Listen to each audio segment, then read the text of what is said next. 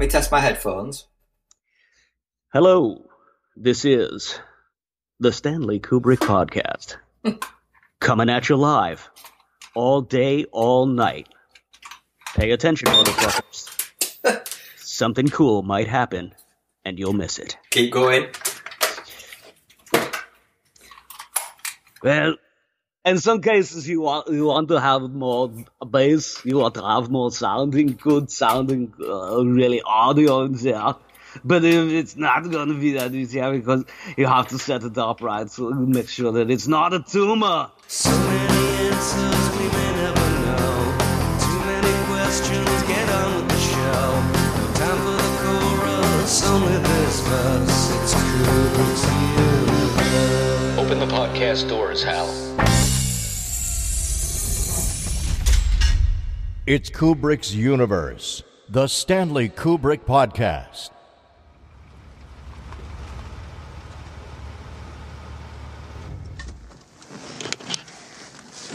Okay, that's $74.50. $74.50. All right. There's 80. I promised you $50 over the meter, right? I'll make that 100. If you wait for me. So let the meter run. I'll give you the other half plus the meter when I get back. Okay? How long are you going to be? I don't know, maybe an hour or more, but maybe only 10 minutes. I'll leave my stuff here in the back. Okay? Okay.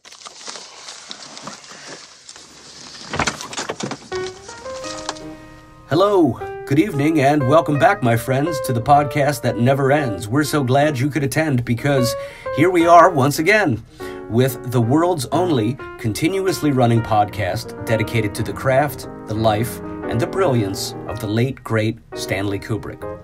We are Kubrick's Universe, and we couldn't be happier to have the opportunity to help bring his legacy into this brave new digital age.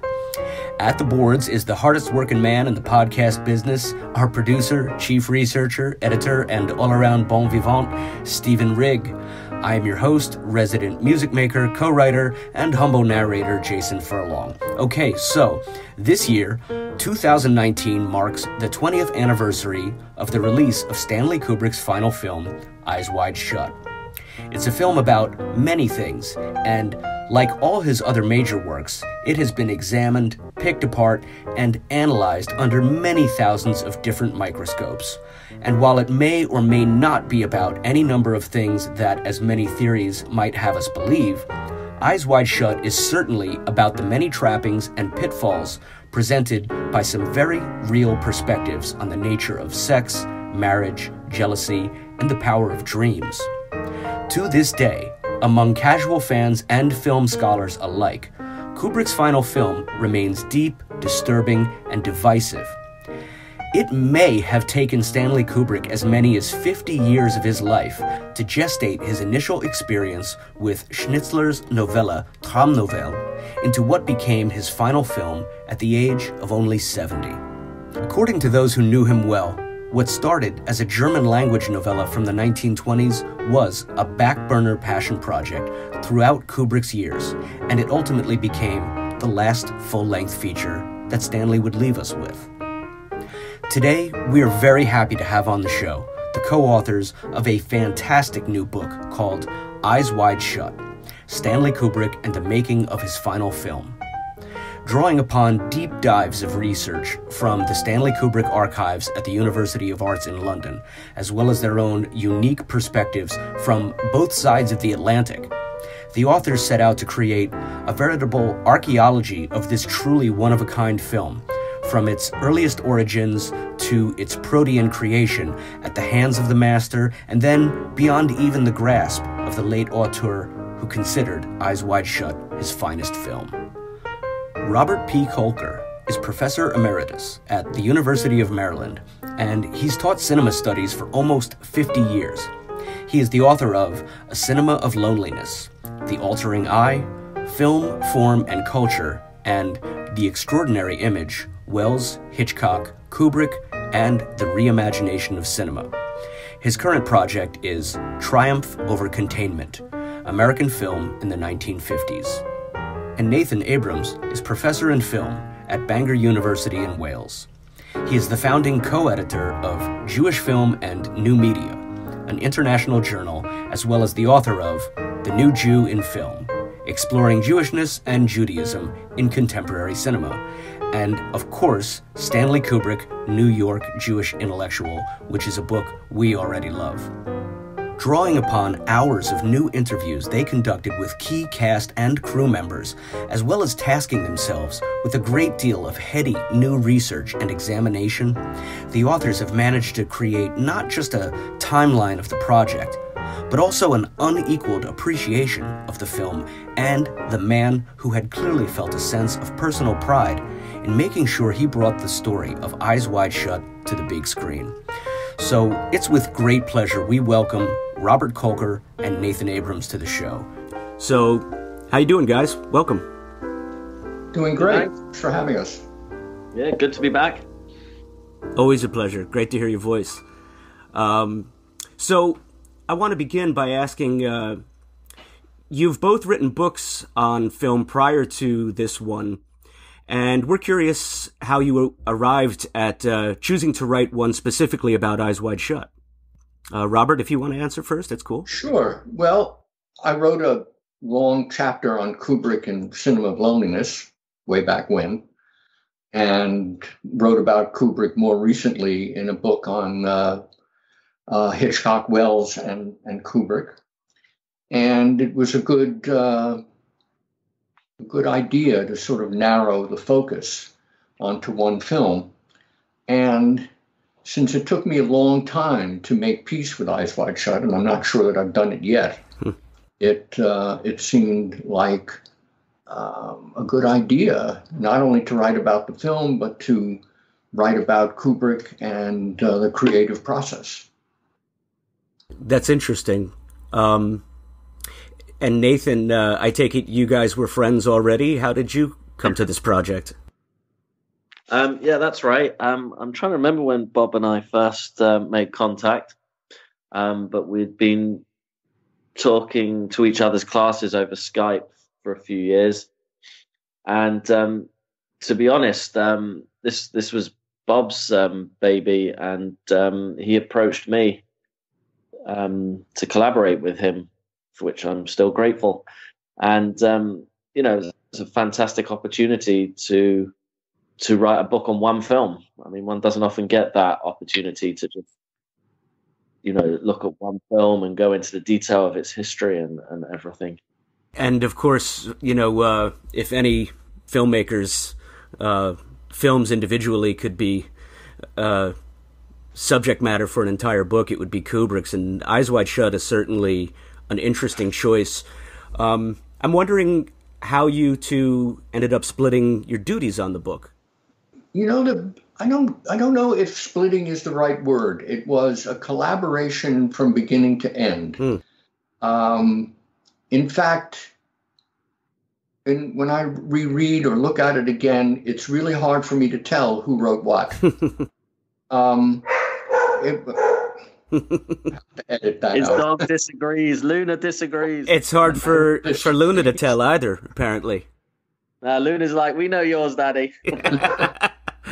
Shut the That's door. great. No, it's cool. It's cool. I love it. Nathan is certainly a better researcher than I am, and was able to find details in the archives that I would have missed. So, as far as that part of the collaboration goes, Nathan was really strong in finding the most minute and in fact not resting until he found the most minute and important details, and that really made the book as good as it is. Can I? Nathan, yeah, please. I want your take. Yeah, I mean, thanks to Bob. I mean, I think it works really well. We both have kind of complementary, but and it's sort of overlapping strengths in a way that, like a Venn diagram. In the middle of Kubrick. I mean, Bob has a phenomenal knowledge of film history, and can spot references and that I suppose more than I would be able to, and can place as we did, the film in a context of a history of film. I mean, I also benefited from the fact that I just lived closer to the archives, so could take more trips down there. What it also meant was dividing this between us. I mean, two bodies of knowledge, two sort of slightly different ways of working, meant that, I didn't have to, neither of us had to recreate ourselves into something we weren't at that point. And at the same time, it meant that, we could get a lot more drafting done. One of us could be drafting whilst the other one was doing something else. So it was a very kind of efficient process. And then there was a lot of back and forth. So it's a very good way to work. And in the chronology section, it lists several points in time where Kubrick was involved with discussing, planning, producing the film that ultimately became Eyes Wide Shut. And we know that his interest in the story possibly dates back to the 1940s when he was a teenager. And he may have had Kirk Douglas as an early champion of Schnitzler's novella. Kubrick had discussions with at least a dozen writers, if I'm not mistaken, including Anthony Burgess and Diane Johnson, Michael Hare, Terry Southern, John le Carré. And we know his casting ideas included, such seemingly not typecastable choices as Woody Allen in the early 70s and later Steve Martin, which he's spoken about. What were you guys able to unearth about how the final film of Eyes Wide Shut was developed by Kubrick over those many decades? I'll ask you first, Robert. It was in the background, and what we understood was that it provided a kind of ongoing undercurrent of desire on Kubrick's part. It wasn't an obsession by any means. It was there. It was something that he wanted to make. At one point, he was in the 1950s, as Nathan has discovered, there were a number of works by Austrian and German writers that he was interested in. But for a variety of reasons, a lot of them commercial reasons, a lot of them personal reasons, he made the films that he made. And it wasn't until he sorry. It's entirely appropriate that we have dogs interrupting us. Wound up, and it was.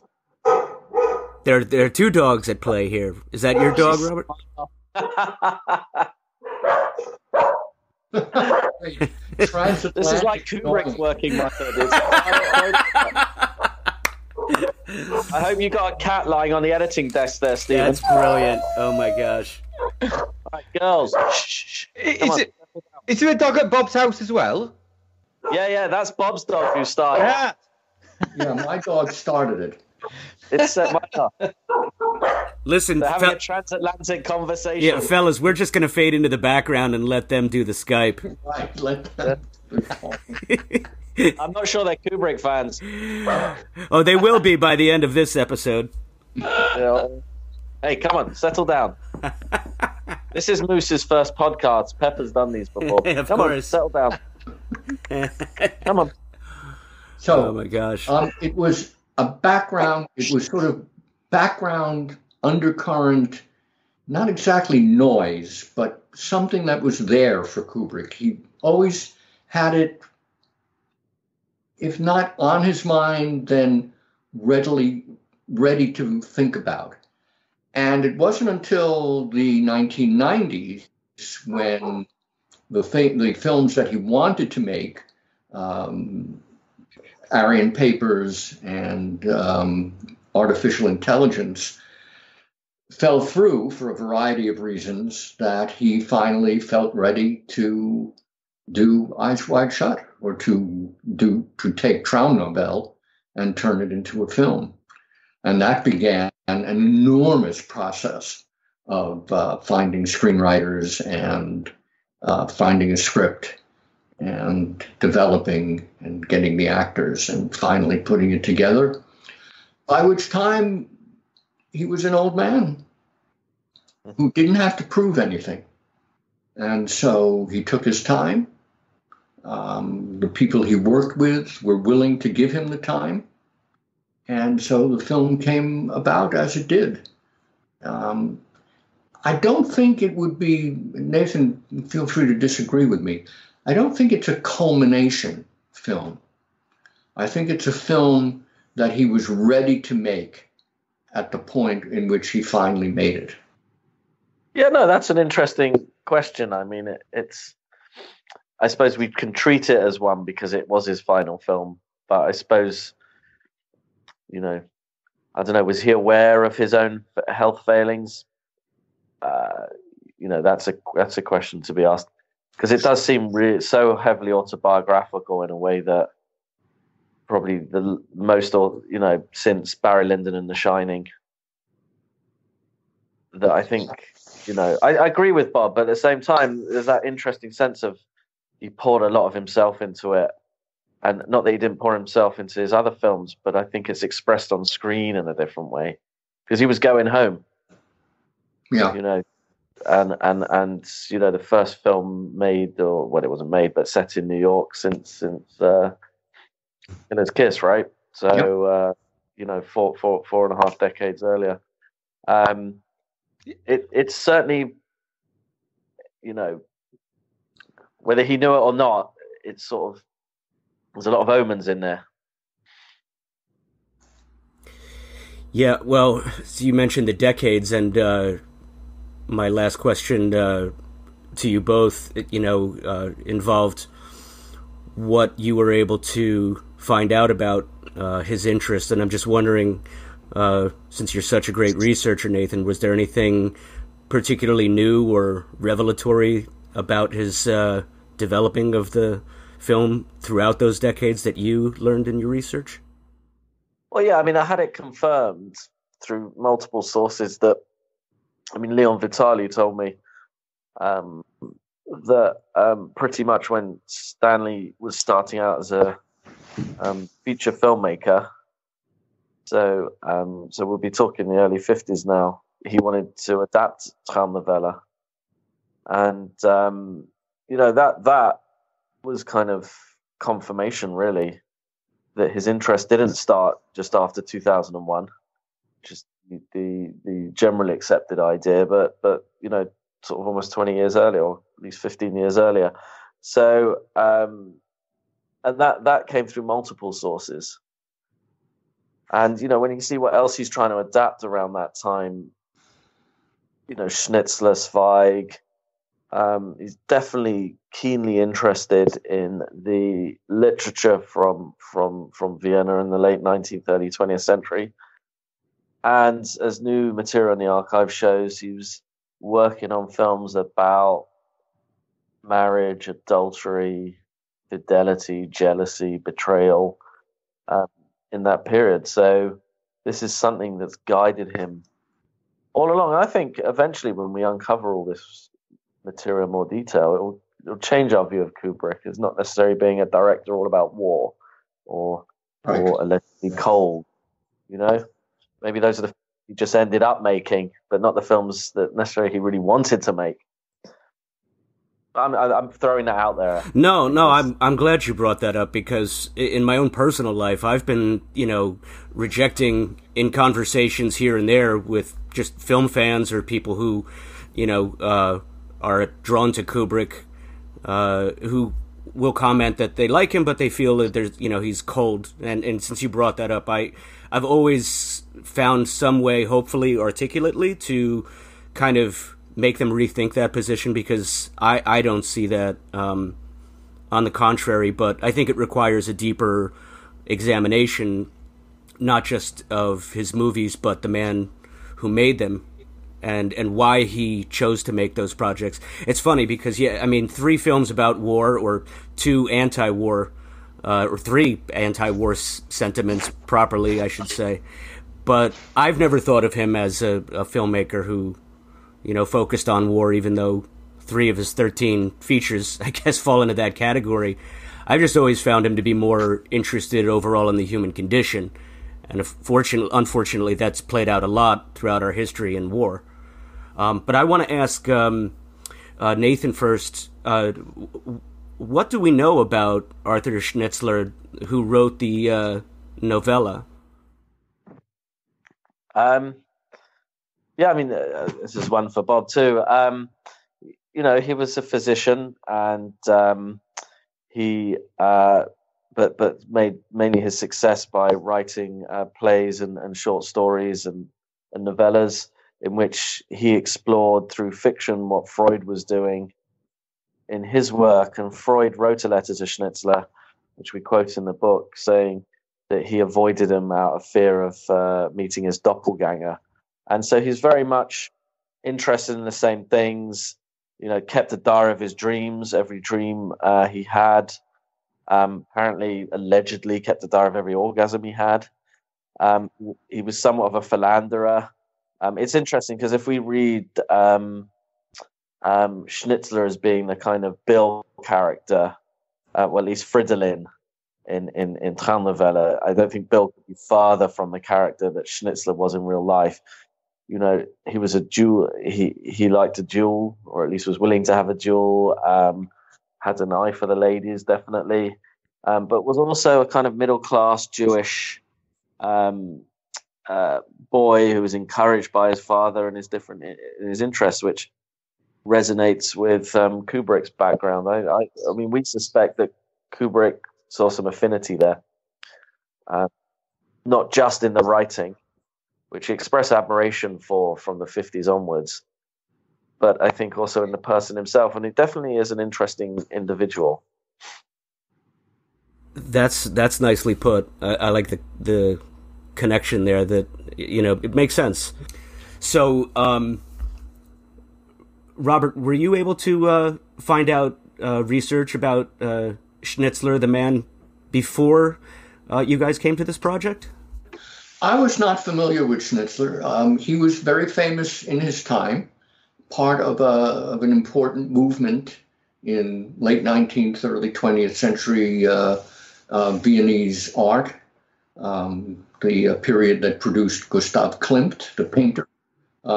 His work provides a lot of the ideas for the set decoration and lighting in Eyes Wide Shut.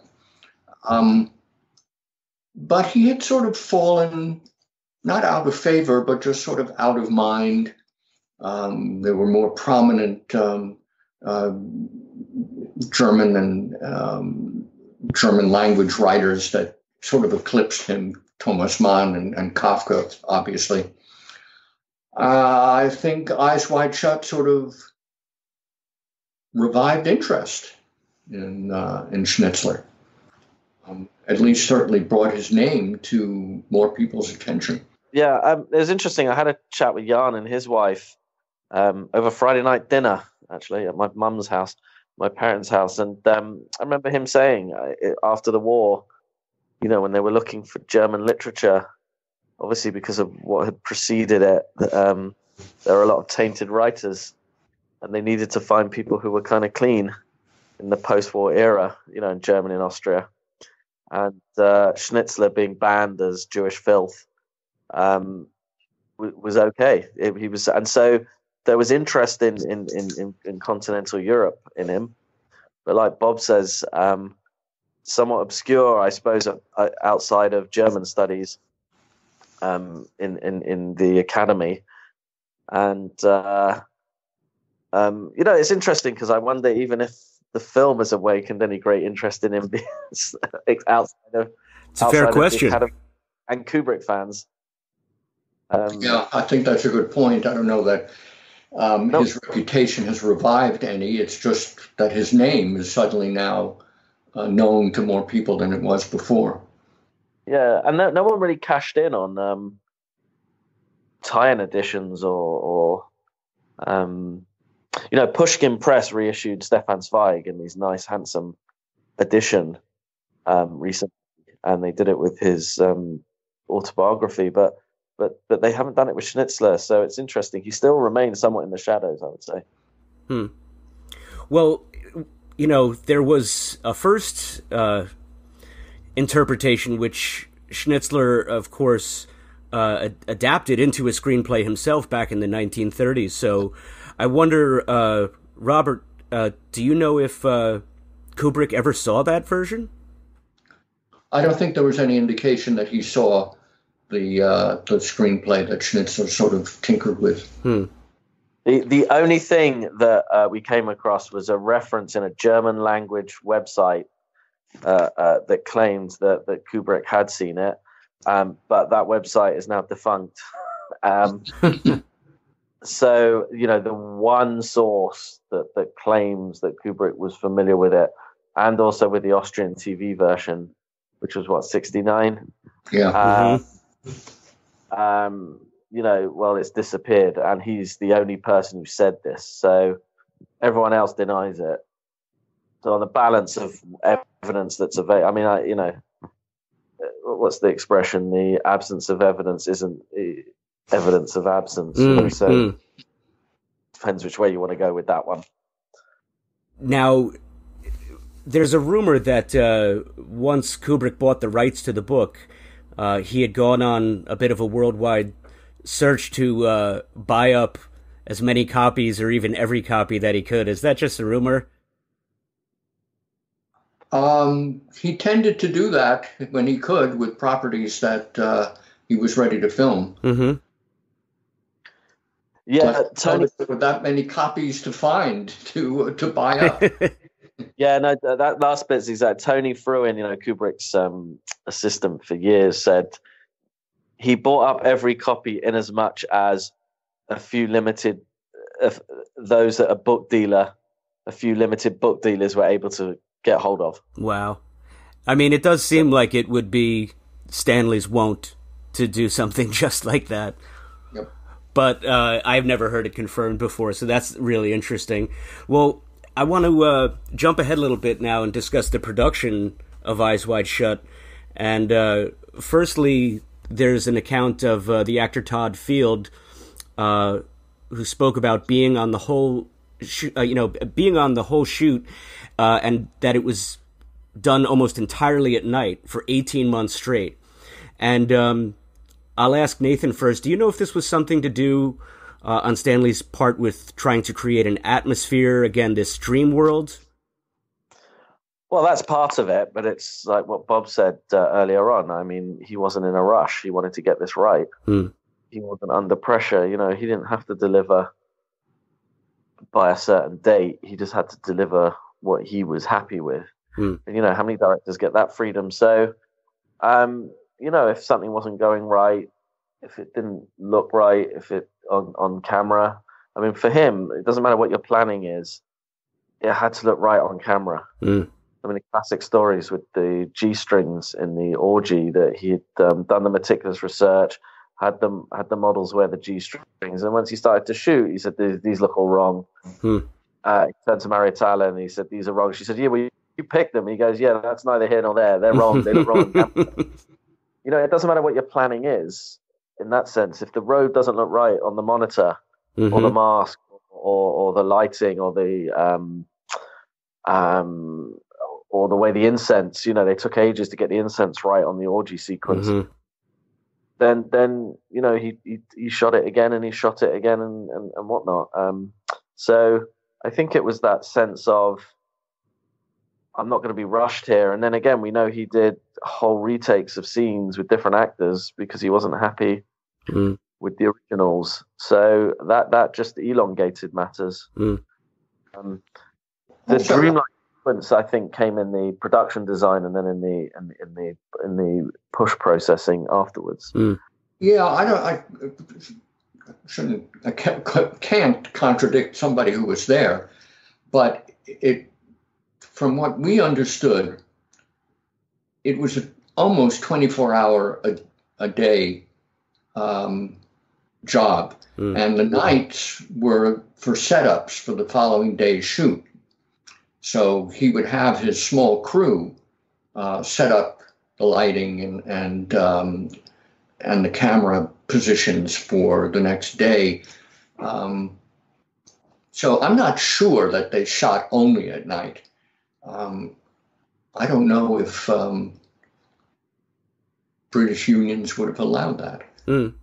Well, Stephen, our producer, points out that there were other reports in his research that pointed to different call times on the call sheets that might contradict what the actor Todd Field described.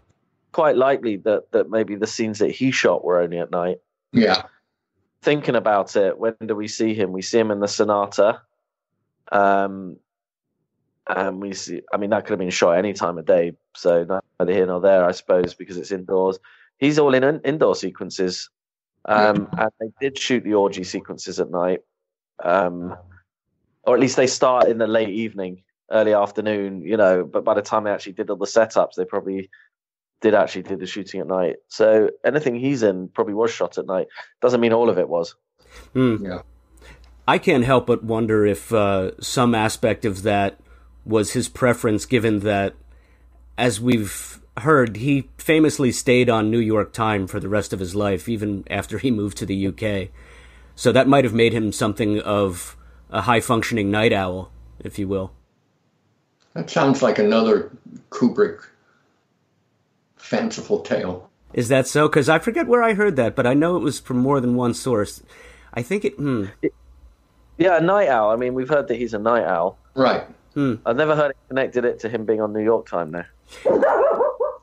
The dog thought it was funny. Been able to function professionally if he did that. Well, if I'm not mistaken, Christiana pointed out, it was a really interesting, it was poignant but bittersweet, that even though he passed at only 70, which, it did feel really young to me at the time, I'm sure a lot of people, that it was, I'm sure you can tell me if I'm not getting this accurately, but she said that if you take into account the fact that he would sleep so little, that in the final analysis you do the math and he actually lived more than so many other people. He was awake for so many more hours of the day and I thought that was, again, just poignant but sad in a way. He took care of his mind at the expense of his body. Bingo. Well said. Thank you, Robert. That's brilliant. Yeah. Well, I want to jump ahead because on, I believe it was page 90, you both mentioned that Kubrick would not let Tom Cruise on set during the scene when Nicole and the sailor are making love, nor did he let Nicole on the set when Tom was at the orgy.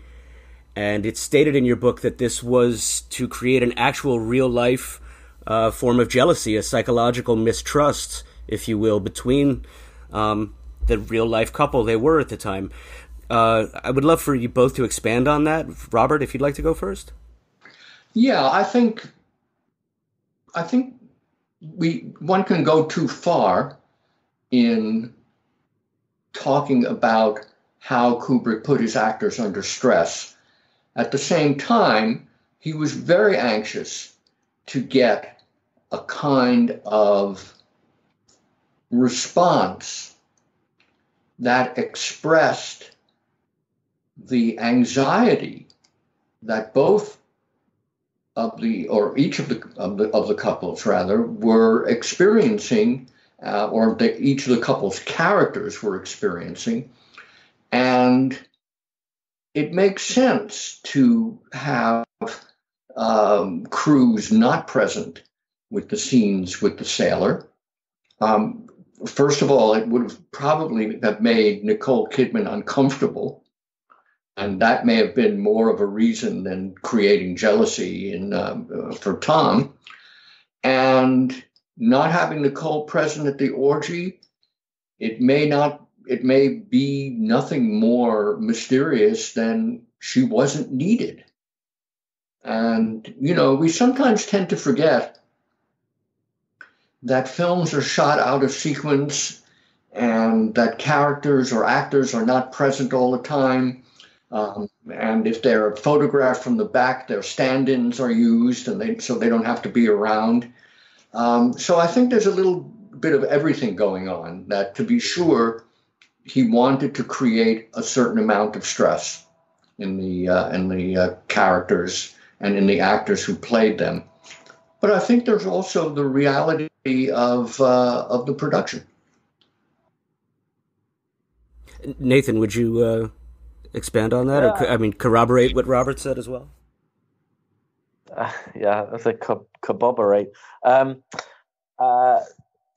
Yeah, I mean, why have Nicole standing around freezing at night and an orgy sequence in which she doesn't feature? You know, similarly, they didn't even necessarily have Tom Cruise all the time in those sequences. They used body doubles when they didn't have to show his face. So that's just practical. You know, I mean, with the sailor sequences between Nicole and the sailor, you know, the idea is that he did it deliberately. He deliberately kept them apart. But what we found out was that he just took advantage of the fact that Bill had to go back home. Tom had to go back home to the US, and that was just as good a time to shoot it because he didn't need Bill for those Tom for those scenes. So, you know, it's all part of the interesting.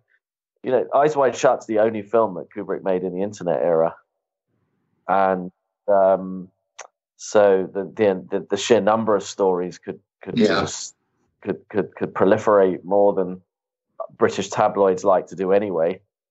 And don't forget, he made it in Britain, where we have a very vibrant, for want of a better word, tabloid culture. So feeding these internet stories. So there's still a lot of mythology around the film that is yet to be punctured.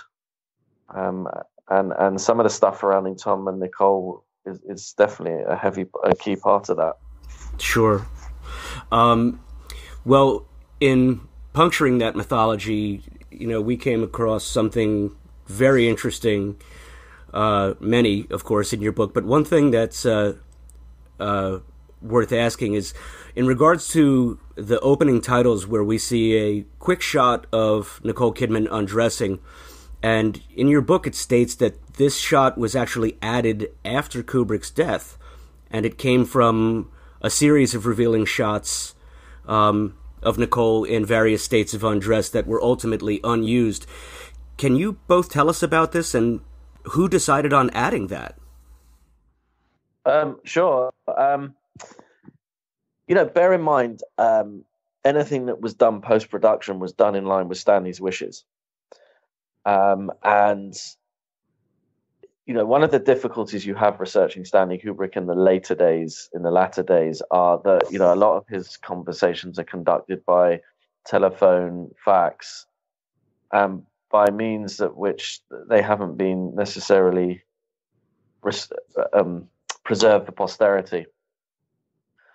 So clearly there were conversations probably going on of which we're never going to really know, where he would have communicated his ideas to, however, you know, maybe not to everybody, but to key individuals like Leon Vitali. So the post-production team, which was Leon Vitali and Jan Harlan, and the editors, Nigel Galt and Melanie Viner Caneo, right? If that's how you say her name. I've only seen it written down. They're the key team working on the post-production in accordance with the posthumous post-production in accordance with Stanley's wishes. And we did find a document. I mean, for us, this was the closest we got to kind of the you know, the Zapruder footage or whatever this Kubrick equivalent is, to say that this is what needed doing in post-production and this is who's going to do it. And that document referred to this insert of a shot that Kubrick. So they didn't take the shot after Kubrick died. You know, this shot had already been compiled. Right, of course. So who knows? He might have said this is going to go there. just make sure it's done. But we don't never seen that written down. So there's two ways of looking at it. There's, well, this film isn't as Kubrick would have done it because it was done after he died by people who weren't Kubrick. That's one argument. The other side of it is, yes, but they could probably did this in accordance with what they understood he wanted. Yes. Right. But yeah, no, we can't find the document, because there wouldn't be one. He wouldn't need to write it down to Leon, Right. If you're seeing a guy every day for 23 hours out of the day or however many hours Leon did, you don't need to write on a piece of paper unless it's a post-it. But a purist would then say, but we need that piece. Right. Need that. That's not realistic. If it was something like remember to lock the door and feed the cat, then we do see that. 3 melons. Exactly. No fewer. I want to ask about Lisa Leone. She did some of the on-location second unit shots in New York, and she describes in your book how Kubrick had been discussing her reshooting the exterior establishing shot at Ziegler's New York mansion just prior to his passing. And I'm just going to hazard a guess. This does fairly prove that he was still tinkering with the film right up to his own death, does it not? Yeah, he always did on all of his films. In fact, it's not unique. Most filmmakers do edit till it's time for release or preview. So Kubrick did tinker, and given the fact that he had to really closely synchronize the on-location second unit material with the staged material, he would have been very interested, obviously, in getting it just right and synchronizing it just right. Nathan? Yeah, I mean, the nice quote I heard, I think we put it in the book, is for Kubrick, a film was a living thing. I mean, he lent his hand to the restoration of Spartacus in 91, or at least some kind of hand. So, that's 31 years after the fact. He didn't. One of the reasons he made so few films is Kubrick spent so much time doing so much on both the films he was making and the films he had made. The color grading, all this, making sure that transfers to different formats were right, et cetera. So, in that sense, of course, what we see isn't a final thing. Probably, with all of his films, we haven't, the recent 4K transfers, presumably some work was done by someone who knew his wishes to make that transfer in accordance with his wishes. So, although he was not around to do it, that film's still a living thing. The painting was completed, as it were, for better or worse, after his untimely passing in the summer of 1999. We did get the release of the film, which was inevitable, and of course it proved divisive with critics, audiences alike. It was pretty quickly a divisive film, as were many of his other releases at the time of their release. And it seems, in hindsight, there was some expectation of the film that it wasn't quite delivered in the way that some people, particularly Kubrick diehards, were hoping for. And in a way also relating to the public's taste for certain things, such as how much of Tom and Nicole's bodies they were hoping would be revealed. And while that may be lowbrow examination for us, it did occur at the time, and there was an expectation. I remember it where, people were saying this new Kubrick film, when it comes out, it's going to be almost like a porno, that there would be some rather explicit sex scenes. And of course, that immediately was shown to not be the case. So I want to ask Robert first, do you know how that misinformation transpired around the time? It was largely Warner Brothers' fault, because they promoted it as a sex film, or promoted its erotic elements.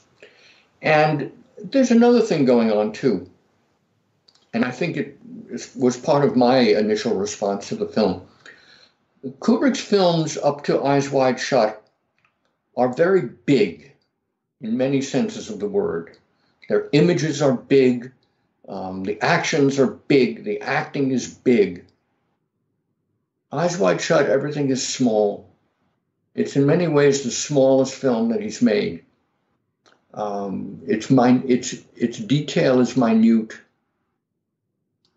and it is in some ways the least Kubrickian film because it is so quiet, subtle,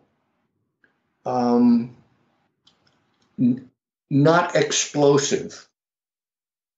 The big moments, like the orgy, for example, are themselves muted. Mm. We don't have the explosions like we have in Full Metal Jacket or the Light Show in 2001 or Jack Nicholson's over-the-top performance in The Shining. Everything is quiet. It's almost as if you're suggesting it's his most art house film, if you will. Exactly. It was, and this has been pointed out by others, that it was an art house film after the period of the art house film was over. Nathan, what was your take on that? We're about the same age. What was your reaction to the way the public reacted to it at the time? I don't remember that. I don't remember the reaction. I'm still not that interested in. One looks at critical reception because you have to as an academic, but I'm, still not that interested. There's 2 points I wanted to make, and one's kind of also part of an answer to the previous question. The first point is in one of the sequences we see Bill, I think is at the costume store, and over his shoulder is a XXX sign, for an adult video store. And I thought that was not only would you probably see one in New York, but at the same time, it was a little sly nod to Kubrick sticking in the kind of thing that audiences were expecting or hoping the film to be, but didn't turn out to be. And the other point I wanted to make was, it just goes back to your previous question about, how finished was the film. One thing I would like to say is, yeah, there were things done in post-production, but I think they were minor edits. Overall, the narrative and the narrative thrust and the quietness and the subtlety and everything that Bob just said was in place.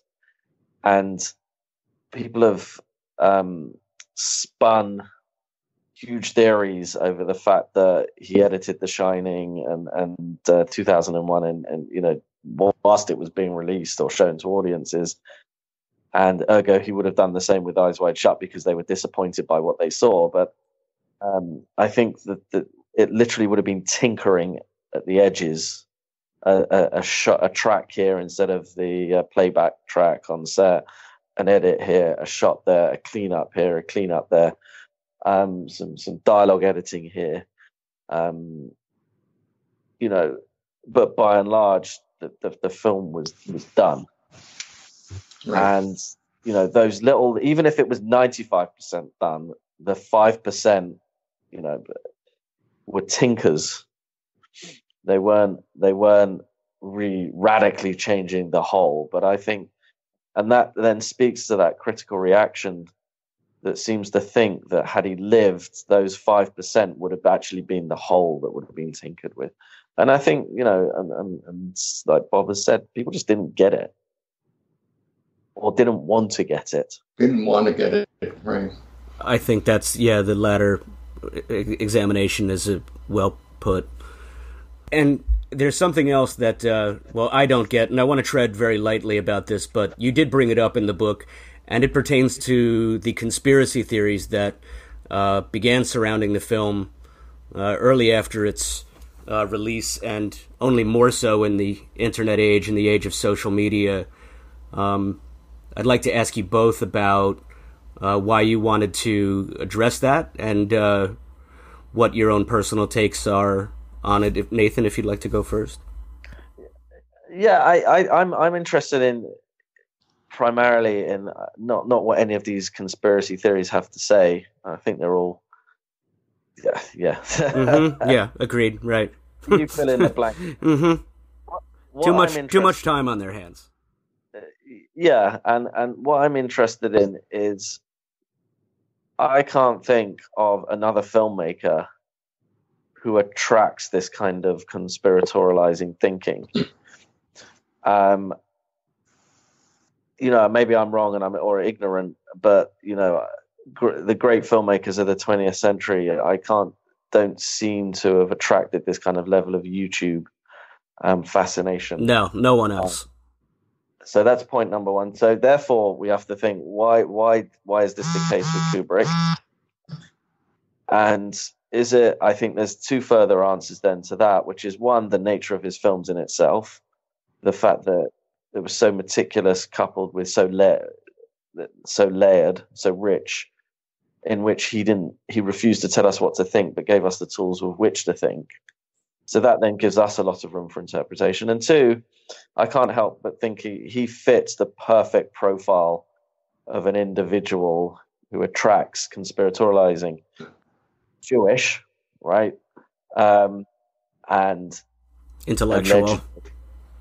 Hermetic, reclusive, working with only a small coterie of trusted advisors, who was known to love codes and therefore stuck codes in his films.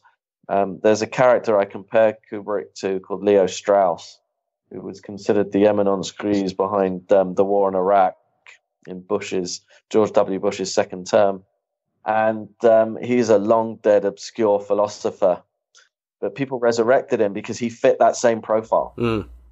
Obscure, cultish, cultic, hermetic, reclusive, a loyal band of followers with which he inserted secret codes. And guess what? Jewish. Right. And people do seem to paste misanthropic on him as well. Again, falsely, I would say. But that was something I remember reading in print journalism about him back in the day, because, he lived in his compound and he never left except to make movies, etc. Yeah, that kind of Howard Hughes type thing. Right. And all the things. But to me, what's intriguing is none of the conspiracy theories in of themselves. My single biggest complaint with most of them is they only ever tell you about one film. And if we're treating Kubrick as an auteur, which we do, then the theory doesn't stand up if it only applies to one film. That's a really good point. Yeah. Kubrick's films, contrary to what I said a few minutes ago, are overwhelming. Even Eyes Wide Shut as a miniature is overwhelming. There's so much there. And I think for some people that rather than accepting being overwhelmed and then going deeper into what the elements are that overwhelm them, they get sidetracked and say, well, if this was my experience, then there's something going on that I can't account for, and I have to account for it. And so they begin to build and feed each other with these theories of what the films are actually saying, when in fact what the films are actually saying are what they're actually saying. Yes. Which doesn't, it doesn't negate interpretation, but interpretation and conspiracy theories are very different. Nathan, to build on that, if you didn't like the film, right, or you thought that there was some missing footage, then you come up with a theory as to why that is, right? Sure. There's a missing 23, or was it 24 minutes? Because... Right. Because you weren't happy with the out. If you're happy with the film, that's one aspect of it. I suppose some of those people were happy with The Shining, but still come out with these theories. So, again, it goes back to the point I raised, is why do Kubrick's films attract this level of interpretation in a way that other, say, new horror from the 70s doesn't. You know, we don't have this with The Omen, The Exorcist, and the Rosemary's Baby, right? But we do with The Shining. So you know, that's worth, I think, further exploration. And I you know, we did mention the paranoid style in American politics in the book, the Richard Hostad. So I think that has a role to play in it as well. But you know, it really would be worth a kind of. I know In Hunter talks about cult and cultish readings in his book, but it would be worth something thinking about in longer, deeper terms. I think the point you made about those who are interested in ascribing conspiracy theories only tend to focus on one film instead of, you know, if that were their pattern logic, it should follow suit that they would look at his entire body of work, and yet they don't. I think that's a really interesting point you made, Nathan. There is one person who is consistent in their analysis, and is that Julie Kearns online, who, you know, the Adopolis Press, yeah, she was featured in Room 237 with the Minotaur, and you know, agree with her or not, to be fair, she's gone deep on all the movies and worked at it. So, you know, that's the kind of thing that others who want to conspiratorialize need to be doing. To, if you know, if they want to have any kind of validity.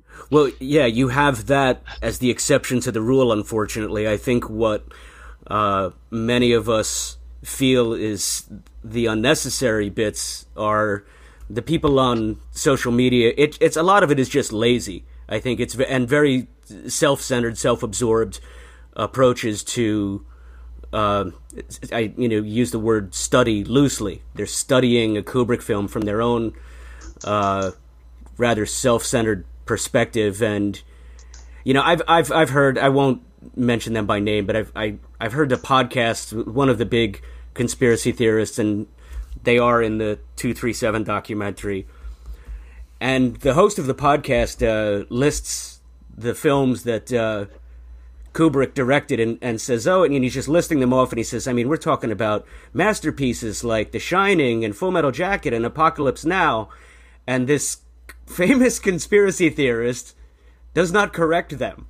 And I'm like, why are you out there doing this? But, I mean, it does seem that, you know, the genie's out of the bottle with that one. There's going to be no stopping it as long as there is social media, and for better or worse, people are free to do that. I think in a strange sense, it means that Kubrick means that much to so many people that everybody has their own take on it, whether I agree with it or not.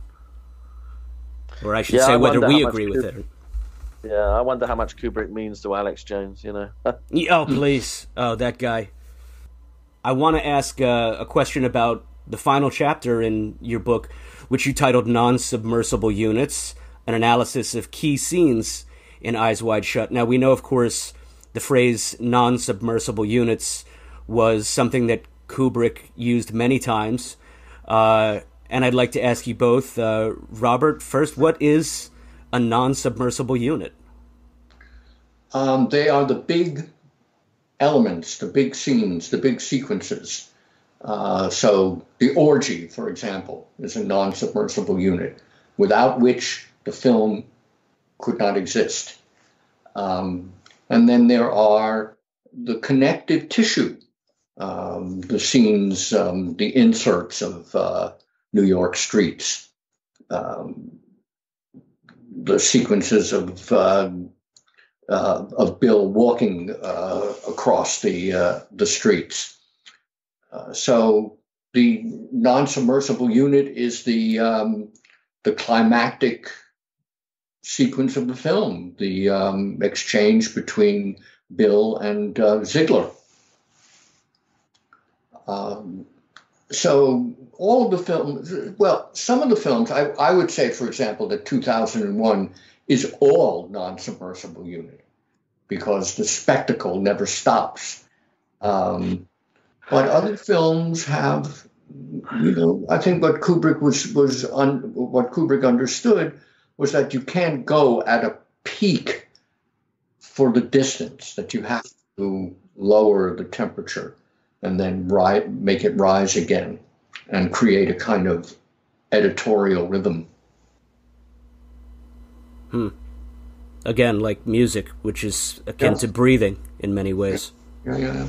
Dynamism. Nathan, what's your take on non-submersible units, and how were you able to come across any other examples of that in the archive? Him referencing that? I don't really have anything to add there. I'm not sure again that we saw that phrase written down anywhere, did we, Bob? No, we really had to search. It's mentioned by someone, I forget who quotes Kubrick as telling him that. Is it Brian Aldiss, maybe? It could be, yeah. I think you're right. His way of making a film was to concentrate on 7 or 8, as he called them, non-submersible units. And what this meant was you had a very good chunk, you had another good chunk, and when you had got 6 good chunks, you were almost home with a movie. It would be easy to connect them. And you can see this principle operating, in particular, in 2001. It's interesting because we were having a discussion in the Netherlands about the phrase that Jack Nicholson says on the Life and Pictures DVD about you don't try to photograph the reality, you photograph the photograph of the reality. But then it was suggested, right? That's the only source for that quote. So we therefore, do we even know that was something Kubrick said? Not to dispute our own research on non-submersible units, but the interesting thing was, if you actually read the chapter, we do more than analysis of the key scenes, right? We do what I think Bob used the phrase connective tissue. And the fascinating thing about going through it was, at first we started to look at the big, the opening and the party, Ziegler's first party. But as we went through it, it's like, no, the little bits in between are just as important in a way. Yeah. And in a sense that we had to stop ourselves from doing it. I mean, there came a point where I think when you said earlier, every artist knows when to stop painting. I was like, Bob, can we squeeze one more thing in? And he's like, no. He had a word count. It's like, it's with one more fact. and I suppose we had trouble with that final one because, and I think the beauty of Eyes Wide Shut is even now I'm reading interpretations or having discussions with people on your site and elsewhere where you're like, I hadn't thought of that. And they want to go back and rewrite, add, these new ideas, and even the bits, this connective tissue is important. Where some people felt that those bits could have been edited out because they were long or they made the film boring or whatnot. I was thinking, actually, no, key information is being conveyed here. It just isn't done in a loud, explosive way, as Bob said it. It's done in a more subtle way.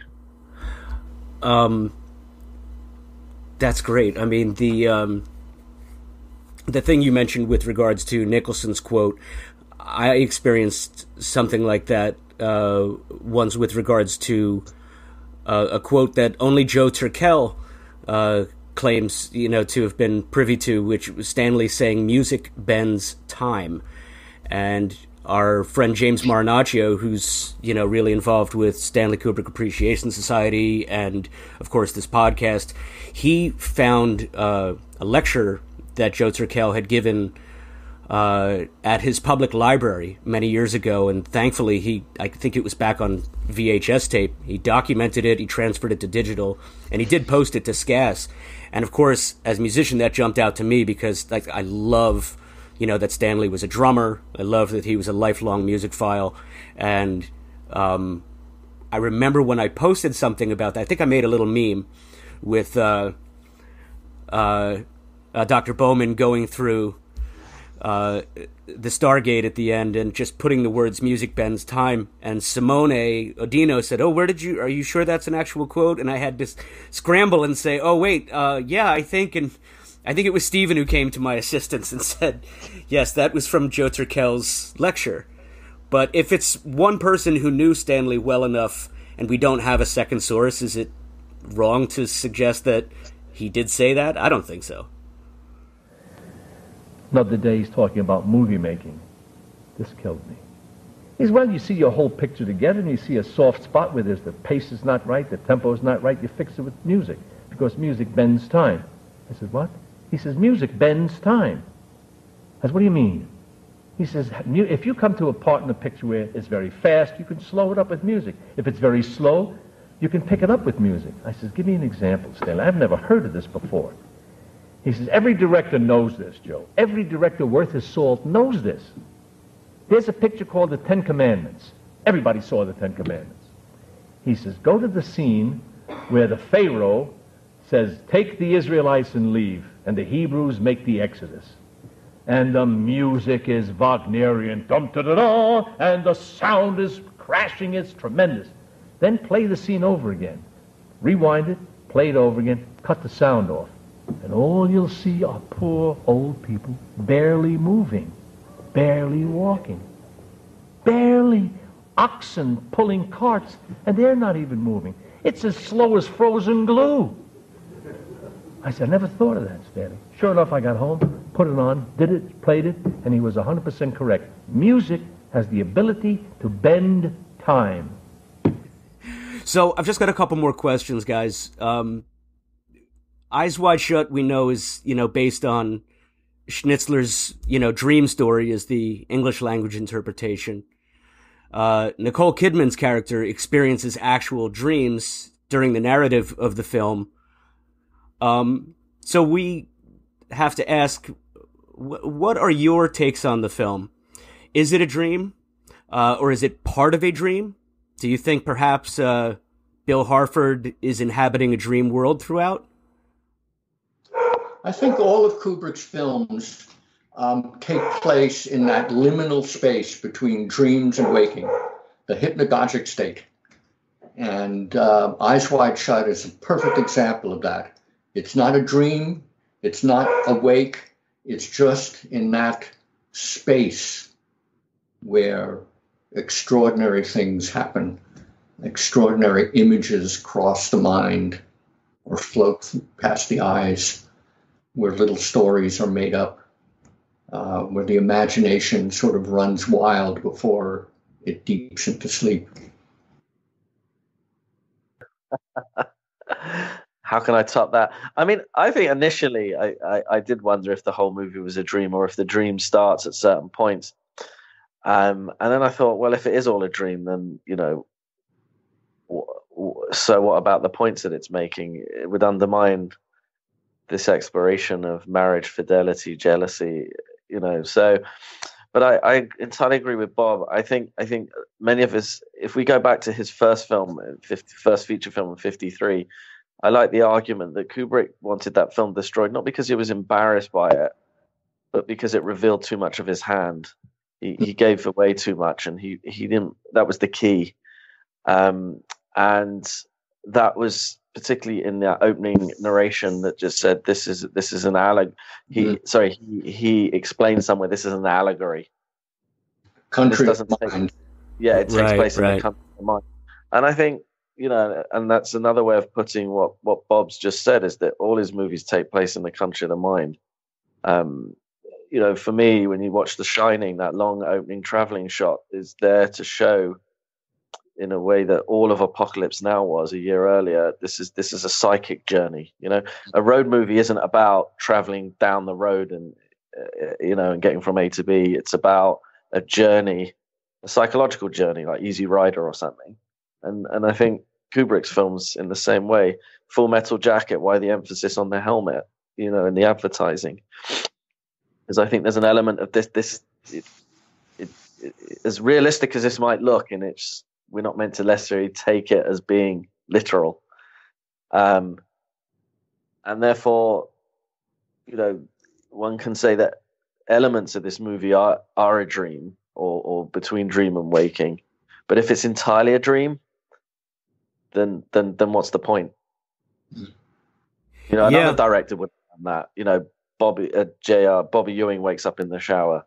We're not having not Kubrick. Yeah, that's a very good point. Yeah, and I believe in Raphael's book, Raphael at one point said, why don't we have the whole film as a dream? And Kubrick turned around and said, if it's all a dream, we haven't got a movie. We've got to have some element of it in reality. So that was a discussion at script stage, I believe. Yeah, I mean, why make a dream movie about that then? You know, do you see what I mean? If you're going to make a film with something in it, you know, if it's like The Sixth Sense, right? That's it. Once you've watched it, that's it. Right. You know, you figured it out. You go back to see how it was done, and what other reason is there to watch it? That's not Kubrick, right? Yeah. The Usual Suspects as well. That was the Bryan Singer's film. That was the big reveal of Kaiser Soze, and I've debated with friends over the years. They said it's one of their favorite movies to watch again and again. And I'm like, no, but once you know Kevin Spacey is behind the whole thing, it doesn't. So I agree. Like, Kubrick would have never done it, and it always for me seems to go back to that, you know, classic Wizard of Oz analogy.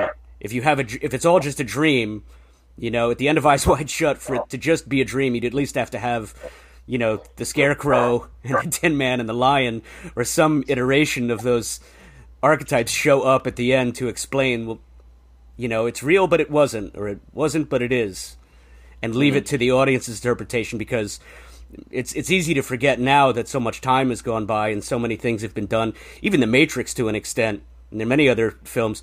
The Joker, for instance, the new one with Joaquin, there's, you know, a compliment to be paid that it requires your participation, because you're not really sure what is really happening and what might be his imagination.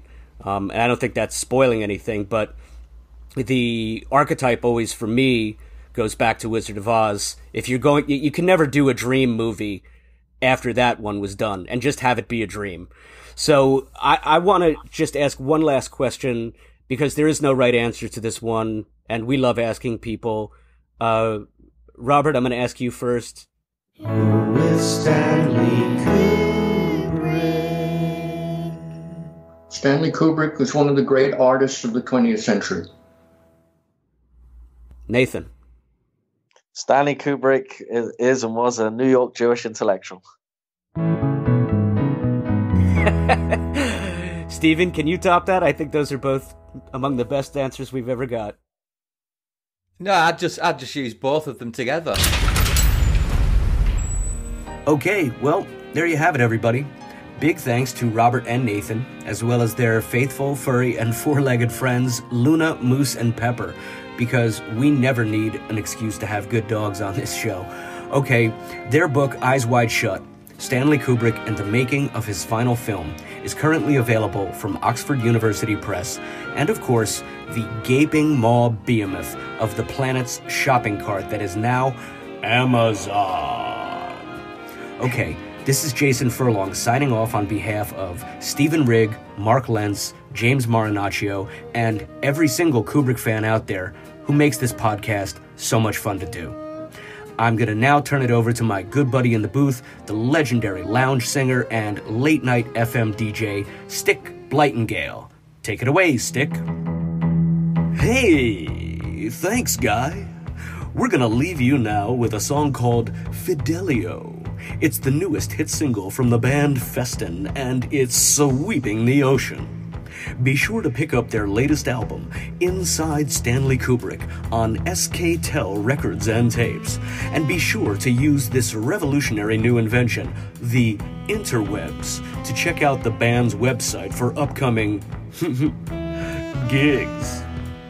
Thanks for tuning in, everybody. We'll be seeing you beyond the infinite. Hey, hey, hey, hey, hey. Hey, hey, hey.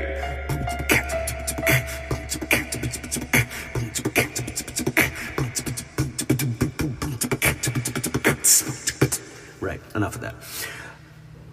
Donut shop's not even open. It's not going to be open for 4 hours. All right. I digress. I donut gress. 1, 2, 1, 2, 3, 4. That's it for tonight, ladies and gentlemen. On the bass, Mr. Larry McVeigh. On the drums, Kip Fleming, and on the guitar, the one, the only Mr. Bobby Berman. We hope you enjoyed the music tonight. We're going to be here for the next 2 weeks, so please do stop by. I'm Nick Nightingale. Good night.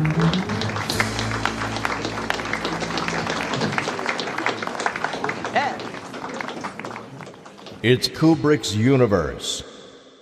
We just live in it.